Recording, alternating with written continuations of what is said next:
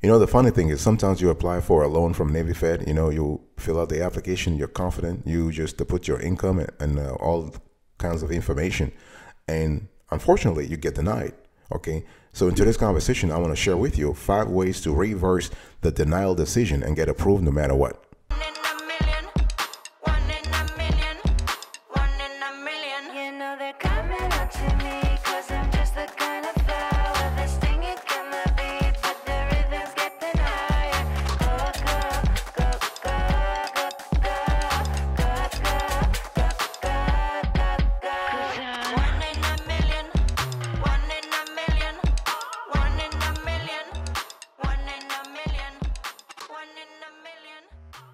Welcome back, folks, to another edition of the Awesome Sweetie Kiwi Show. How are you today? I hope you are doing fantastic. I'm doing marvelous if you were to ask me. If you are doing great as I am, go grab a cup of coffee or tea or vodka and let's roll. In today's conversation, I want to address a very important topic. The $50,000 Navy Fed personal loan denied. 5 ways to reverse the denial decision and get approved no matter what. But before I get into the actual, all the reasons, all the ways you can actually reverse the denial decision, I first want to address a very important issue. What are the common personal loan rejection reasons? Okay, you got to be really clear. You need to have a clear understanding of why your ask, for example, was denied, so that you can actually properly mitigate it. Okay, mitigate that denial. So you could be denied for a personal loan from Navy Fed or another institution if you have bad credit. That's just important. I mean, you know, if you have bad credit, if you have a low FICO score, that actually translate into a high odds of rejection. That's what it is. Okay, so you got to be in a situation where you are constantly improving your FICO score. It's very important. So, and we're not just talking about the Navy Fed personal loan. Okay, even though this is the topic of today's conversation, we are talking about mortgage. We're talking about student loans, car loans. I mean, credit history is quite essential when it comes to those loans, okay? If you have a high debt to income ratio, I mean, a high DTI, this could also be a possibility or a reason why your loan is rejected, okay? It doesn't matter if you're making a lot of money, because people sometimes ask the questions, well, you know, I'm just making a lot of cash. I don't understand why my ask got denied. Well, your ask got denied because there is a dichotomy. There is a discrepancy between your high income and your high expense levels. In other words, you are living beyond your means. So your DTI, instead of being low, being around 30%, which is ideal, your DTI is around 50%, 60%, and that's bad. If you have let's just say an unstable job history, you know, you just job hopping here and there, you know, you start working here. The next time I see you, you're here, you know, you hit the road jack all the time. You just leave work. I mean, that's kind of bad. So I want you to be in a situation where you have a stable job history. Very important. So you could be denied if you have an unstable job history, okay, or if your income was insufficient. Because a lot of folks say, well, you know, I fill out all the form. I was pretty confident, whatever. I have a high FICO score. Yeah, we have a high FICO score, but your income was insufficient based on the loan you are asking for. Because that's what it is. Because Navy Fed is thinking, can this person repay us back? Because it's all about mitigating the default risk, okay? Very important.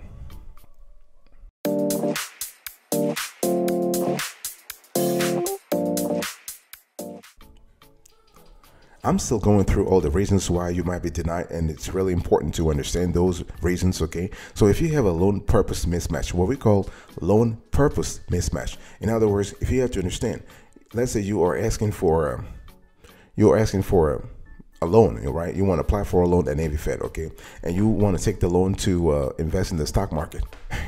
Navy Fed doesn't do that. They don't do that. I mean, they want to lend you for stuff that really matters, not for you to gamble, to go to Vegas and really chill, or go to Punta Cana or whatever. No, you got to really have a right reason to use the loan. So this is important. If there is a mismatch, if there is a dichotomy, if there is a contradiction between what you want the loan for and what you're actually using the loan for, this could be a problem. Now, Navy Fed is not going to monitor your activities once they approve the loan, but it's important to actually be truthful on your loan application.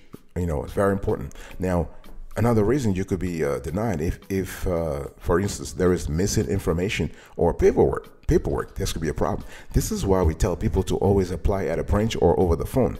In other words, you want to go to a branch, you want to ask all kinds of questions, you want to gather all the intel you need on the loan before you apply. Okay, so that you are sure that you have all the information or paperwork needed for that particular loan. Okay, so I mean, I know a lot of folks are like, hey, listen, I don't have time. You know, I'm just busting my chops. I'm just very, very tired. I have a 9 to 5 or 9 to 9 or 9 to 12, whatever your schedule is. You know, I'm just working hard as hell. Yeah. So I don't have time to go to a branch. I want to apply online. No, boss. No. Hey, no. Because you are increasing your chances of making mistakes.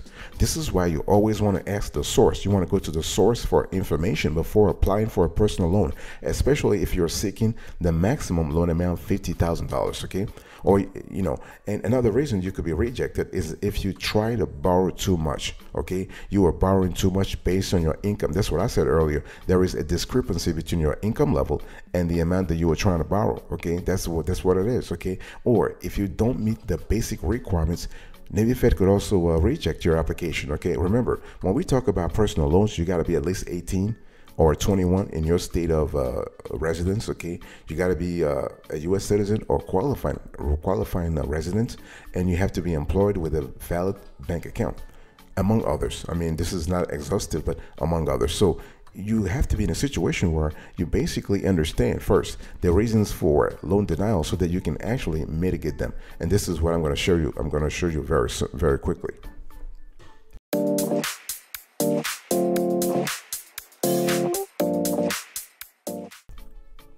So here are the steps. Okay, here is what I promised you. Okay, I'm going to share with you a lot of ways to actually get to reverse the denial decision. Actually, it's not 5 ways, it's 7 ways. I mean, you know, we could do a lot of things we thought about 5 ways originally, but as we were doing more research, we found 2 extra ways that could help you reverse the original decision, okay, denial decision, and get approved no matter what. It could happen within 1 week, it could happen within 1 month, it could happen within 3 months. Okay, that's really important. The first thing you want to do is you want to review your decline notice. This is important. Boss, I want you to review your decline notice. What happens here is that Navy Fed will send you an adverse action notice. You know, if they denied you, they will send you a letter, and they have to.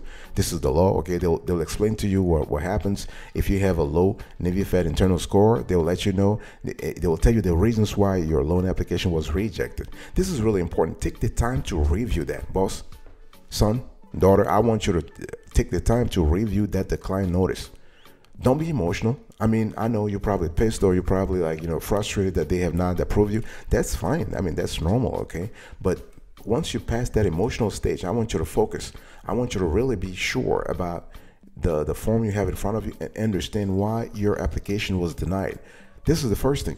Information is power. Boss, are you there? Information is power. So take the time to review your decline notice so you know exactly what's happening. Okay, and remember, because of the rejection, you are eligible to receive a free copy of your credit report, so you know exactly what's going on in your credit report. Okay, so this is the second reason. So when you get your credit report, I want you to review your credit report. I want you to see whatever, if there are any derogatory items. Okay, if there are some issues, some inaccurate issues, some inaccurate data, for example. This is important. Okay, your credit report is a gold mine of information, boss.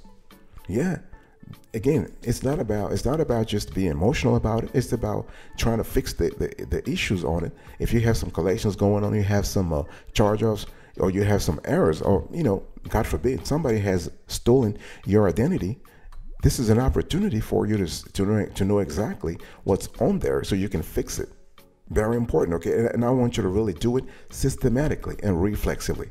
I mean, we're not putting emotions in this thing. No, it's not about emotion. You know, you get your free copy of credit report from annualcreditreport.com, and I want you to study that report. Study it. Okay, you want to study this in all granularity, in full granularity, in full details.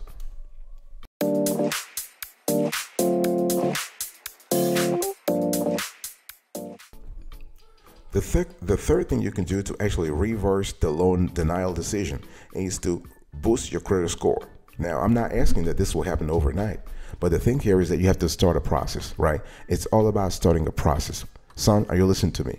Okay, you want to start a process that, hey, next time. So let's say you got denied today, right? If you are able to take the right steps to work on your credit report and credit score, 3 months from now, 6 months from now, you will be in a better position financially, okay, psychologically, mindset wise. You'll be confident, and that's what you need. Okay, so if your loan application was denied because you have a low credit score, but you are able to actually get a copy of your credit report, you could boost it. You could put that score. So we're talking about what? We're talking about if you have late payments.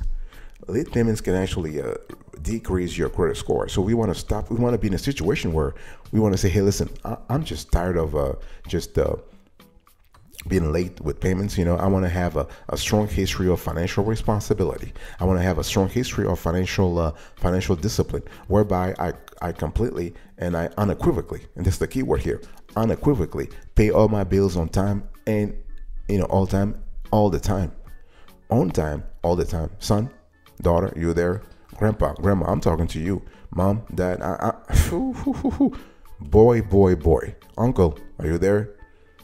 Aunt, are you there? Niece, nephew, I'm just calling everybody. Okay, so we have to stop late payments. We have to boost our debt to income ratio. We have to lower our credit utilization ratio. Okay, I mean, if your cars are close to their maximum limits, you have to really bring them down. Okay, try to limit the number of recent inquiries you have on your credit report. Also, okay, don't apply for credit cards or loans or lines of credit all the time. Okay, hit the pause button. I want you to hit the pause button and chill a little bit. If you have a lack of credit history, and let's say you're just young, you're just out of college, you don't have a lot of history, that's fine. Let time be your ally. Okay, let time be your ally. So hey, listen, here are some actions you can take right now to improve your credit score. I'm not asking you to do them tomorrow or do them 6 months from now. Right now, I'm talking to you right now. Get a copy of your credit reports and dispute any errors. You want to set up automatic bill payments to avoid missed or late payments. Did you hear that? Okay. You want to automate everything. Okay. You want to pay down credit card debts to decrease your credit utilization. This is important. And, depending on your situation, you might think about taking out a credit builder loan. This could help you also. Okay. Or you can also seek nonprofit credit counseling for help with debts, whether your debt is current or past due.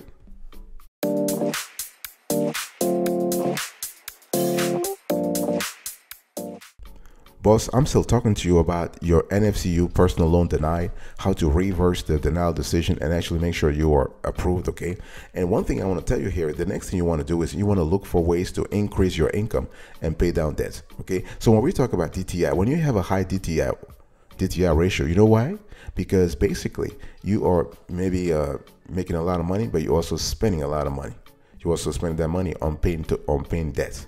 Or you're not making enough money, but you have a high level of income, a high level of debts. So when you have this dichotomy, when you have this I would say this antithesis, what we call this contradiction between your income and debts, then you have a high DTI. So you got to look for ways to increase your income and pay down debts. Son, I have no idea what you're going through. I have no idea what kind of job you have. I have no idea about your personal life. But my point is, no matter what you can do to improve your income level, do it. Okay, we're talking about maybe you might want to get a side gig. You might want to be a mentor or be a babysitter or whatever it is. Daughter, I'm just talking to you too. So the whole idea, what I'm trying to, I want to instill in you a sense of confidence, a sense of commitment, the ability to actually improve your income level and pay down debt. That discipline, I want you to have it. I want you to empower you to have it, because you need discipline. Okay, you really need discipline, because right now you are willing to do the right thing, but you don't have the discipline, the routine that is needed to make it happen all the time.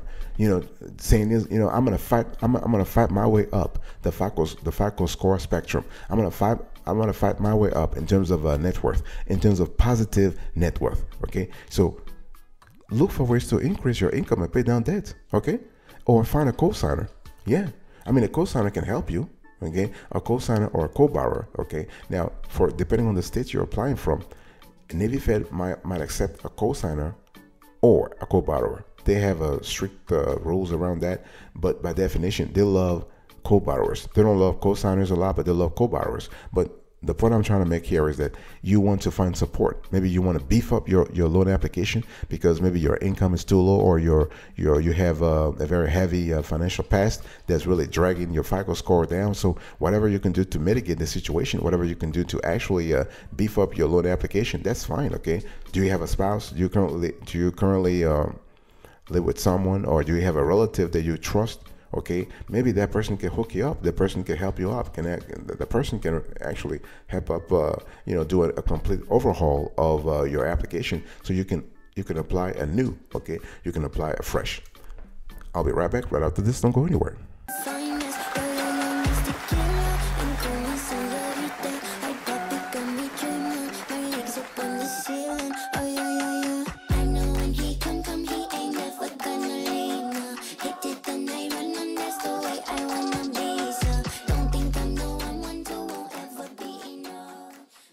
Welcome back, folks, to another edition of the Awesome Sweaty Kiwi Show. We are still having a conversation about NFCU personal loan denied. Okay, this is the $50,000 NFCU loan. Okay, and I'm sharing with you 7 ways, not 5 ways, 7 ways to reverse the denial decision and get approved no matter what. So I told you to review your decline notice, to review your credit report, to boost your credit score, to look for ways to increase your income and pay down debts, to find a co-signer. Now, I really want to talk to you about applying for a smaller loan amount. Son, see, the thing is, sometimes Navy Fed could actually deny you because, as I said before, your income is too low compared to the amount, the loan amount you're asking for. You got to understand, Navy Fed, they're just trying to mitigate risk here. They're trying to actually prevent default risk, okay? And the thing here, they're trying to prevent default. So they're trying to mitigate default risk, or credit risk for that matter. So if they look at you, and let's say you are making $24,000 gross a year, so that's $2,000 a month, and you're applying for a $25,000 loan, you can see right then and there that, there is a discrepancy. But if you were to apply for a $5,000 loan, or you were to apply for a $3,000 loan, there could be a possibility of loan approval, because again, if the new loan is not going to increase your DTI ratio too high. Okay, that's the thing you got to think about. Anytime you take out a loan, and if you don't have a corresponding increase in income, you're going to systematically and reflexively increase your DTI, your debt to income ratio, and that's really bad. Okay, so because when we talk about debt to income ratio, you want to be in a situation where you are constantly lowering this metric. You are constantly reducing the metric, right? Because you got to have there is an inverse relationship between DTI and financial health. There's an inverse relationship between DTI ratio and the FICO score. So the lower your DTI ratio, the higher your FICO score. Okay, and maybe you might want to think about putting up collateral. Yeah, I mean, if you're having trouble getting approved for an unsecured personal loan from Navy Fed, guess what? Try taking out a secure personal loan. Okay, because unlike an unsecured loan, a secure loan is one that is backed by collateral, like a car title or a cash deposit. Okay, so the upside of this move is that it can increase your chances of getting approved. Okay, man, one thing I want to say though, there is a risk here though. If you fail to repay, NFCU may actually take your collateral. So those are things, they can repull whatever you pledged as collateral.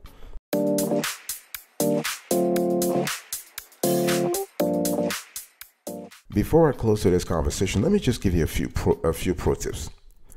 One thing I want to say here is that, Navy Fed is a fantastic organization. They're a fantastic institution. They actually are very generous when it comes to lending or issuing credit cards. The limits are very high. But listen, maybe at this point in time, if you get denied, maybe it's not the right time for you to be approved for a loan at Navy Fed. Because I don't want you to really be bogged down on only one source and say, you know what, it's Navy Fed or nothing. No. I want you to hit the road jack right now and just say, listen, if Navy Fed has rejected me, and I've read the letter, I've read the rejection notice, and I just like, you know what, let's just drop it for now. Well, this is the time to shop around for a loan. Okay, remember, every lender has their own requirements. Okay, so you don't have to put all your eggs in one basket. Again, I'm not saying Navy Fed is bad, but they're not the only lender around. Okay, try PenFed, try other credit unions, try banks, try online lenders, okay? Because one lender might have more forgiving loan criteria and will approve you where another will not. Okay, so this is really important. You can even use a pre-qualification to your advantage to compare loan offers without harming your credit score. And this is really important. I mean, we love the fact that pre-qualification is really not, it's basically a process that allows you to have a soft pull. So when you have a soft pull, you're not actually decimating your FICO score. Okay, so you want to systematically try that. Trying to shop around for a loan, you can use online tools to actually pre-qualify for the loan. Okay, and while you're doing that, please be aware of predatory lenders. It's important. What I'm trying to say here is don't be so desperate that you forget about, that you forget about being cautious. In other words, you have to constantly be on the lookout for those predators who are trying to actually, who are looking for naive applicants. Okay, so for instance, payday loans have APRs that are really, really high. I mean, if this is what you want right now, okay, that's fine. But we always say that if you are looking for a payday loan, start with a credit union where you're currently at, okay? Or start with the bank where you're currently at, okay? And be wary of lenders that will provide a loan with no credit check, because they could charge extremely high interest rates or fees, okay?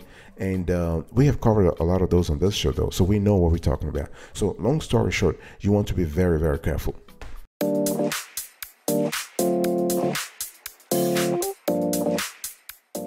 Thank you so much for your attention. I really appreciate it. I really appreciate your presence here.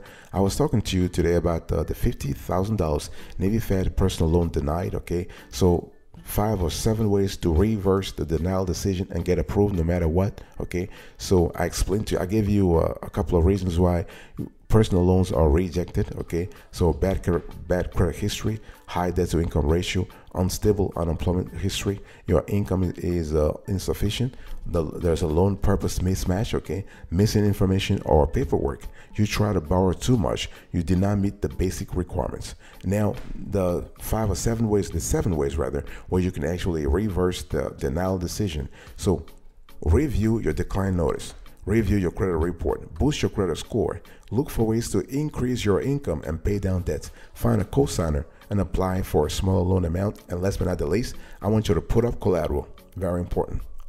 Thank you so much for your attention. I really appreciate it. God bless you. I'll see you next time. But until then, remember, stay marvelous.